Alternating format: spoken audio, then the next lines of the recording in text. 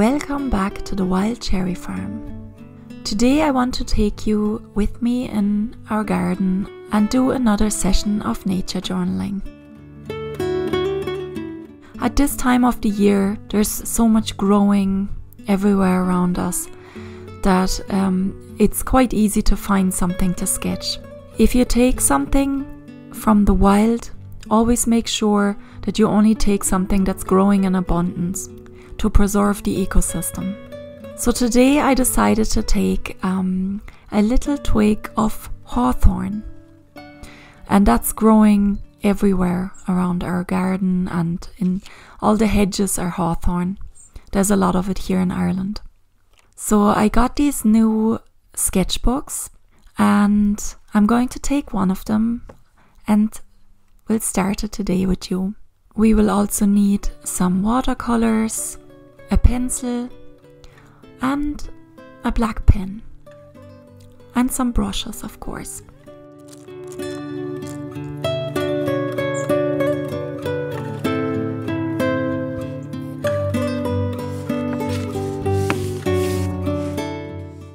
If you find it difficult to start a new journal because of the blank page, you can just, first of all, take the next page.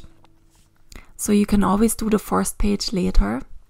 That will make it easier. So first page, if that's what you're afraid of. And then the other thing is, I always try to just start and not even think too much about it, because I can always start a new sketchbook later. That's better if I'm not happy with this one. And then if you don't dare to start drawing, or you don't know how to start, you can look at your species and just take a soft pencil and try to roughly sketch the shape of your twig, if that's what you're drawing. So you take your pencil and you roughly sketch the stem, where some of the leaves go, some of the fruits. And it doesn't have to look good at all in the beginning, because all you're doing really is you're deciding where to put everything on the page so that it's kind of in the right spot. So what I always do is that I sketch very lightly so that I can easily erase it later. And then you can take the pencil and maybe go over it another time a little bit with a bit more pressure when you're already sure of where everything goes. And still it doesn't have to look great at all, because you're going to go over it again with your black pen later. And also just remember, we're going to learn something about this thing that we're drawing. And we're not making art yet. Of course we're making art as well, but we can leave off the pressure of creating something great and beautiful. We're just playing around.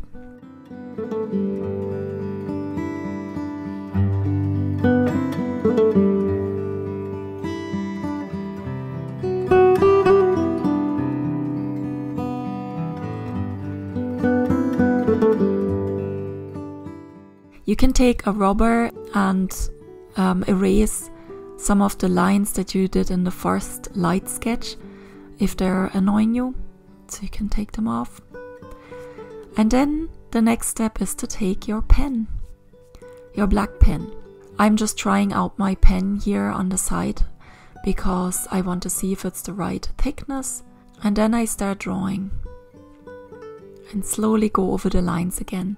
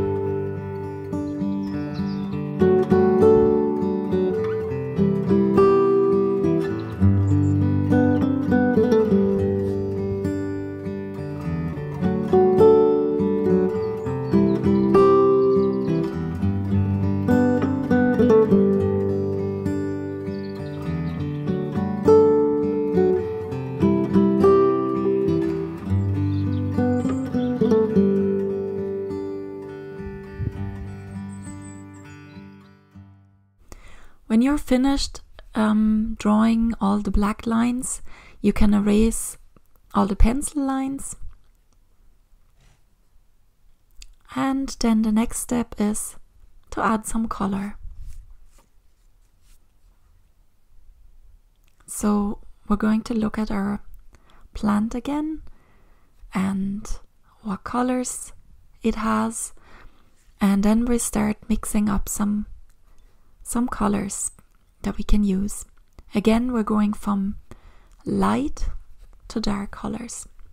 So we'll see what is the lightest color, and it's kind of a yellowish green here. So I'm going to mix something that comes close to it.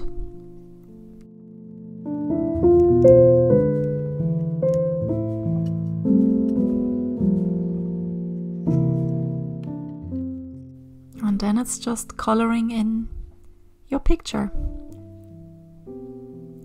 which is really nice and relaxing and meditative.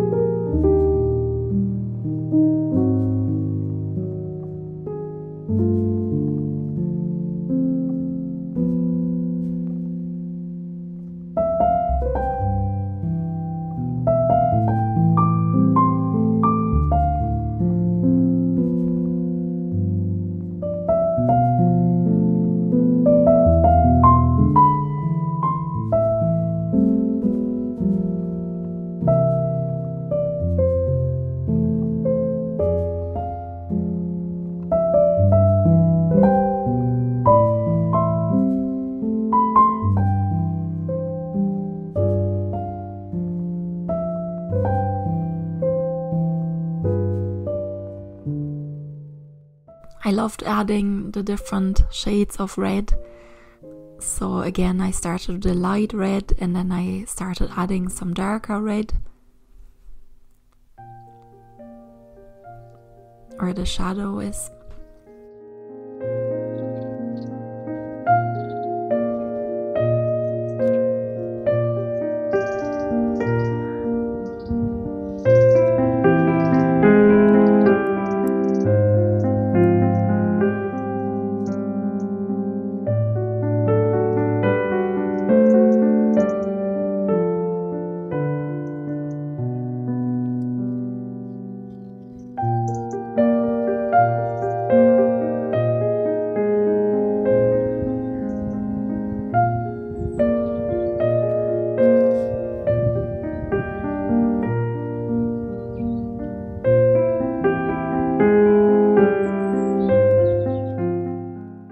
Then I also wanted to create this highlight effect on the berries, the hawthorn berries. And to be able to do that, I took a bit of water on the brush and put some water in the spot where I wanted to have the highlight.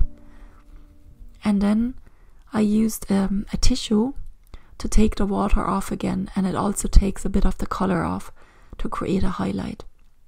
Another way of doing it is wetting your brush and putting a drop of water in the spot and then drying your brush. I'm only doing it here with my fingers, squeezing the water out of the brush and then taking the water off the page again. My sketchbook isn't actually a watercolor sketchbook, it's just a normal one, so I have to be careful not to do too much of this or else the paper comes apart. And lastly then I mixed some brownish orange to paint the spots that are on the leaves. And actually while I was sitting there in the sun drawing, it was so warm and dry that the hawthorn leaves started shriveling up and changing shape, so it was kind of difficult to even draw and paint it because it kept changing shape. But still, I liked how it turned out in the end, and it was really enjoyable and a very enjoyable way to spend an hour in the morning drawing and painting. So then I looked up the exact name and the Latin name and added it to the picture. I also wrote down the date, and I always draw a little picture of the weather and sometimes write something next to it, if it's warm or cold or cloudy or rainy. And lastly, I added a bit of text at the bottom, and that can be anything you want. It can be something that you observed or that you're wondering about, or even something about your drawing experience, like how it went today, how it felt for you.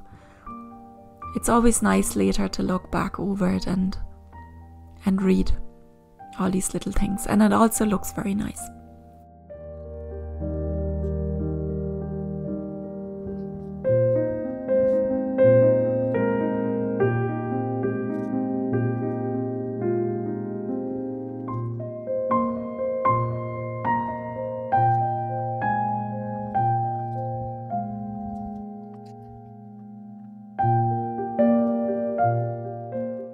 So I hope you enjoyed today's video, and thanks for watching, and we'll talk to you soon again.